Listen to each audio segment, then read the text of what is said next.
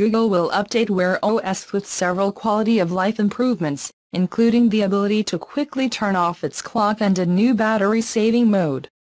The update is called H and will be released to Wear OS smartwatches in the coming months.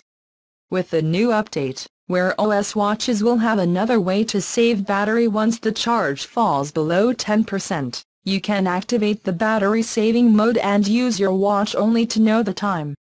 Basically, it will become a normal clock, not so smart, until you load it again or turn off the mode.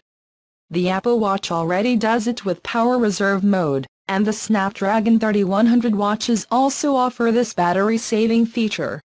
The new update also allows Wear OS devices to better detect movement, so watches will enter deep sleep mode after 30 minutes of inactivity. There is also a Smart Apps Resume feature that keeps your applications in the state they left them in, so you can continue where you left them once you open them. Turning off the clock now comes down to a two-step process in which you hold down the power button and touch the shutdown on the screen.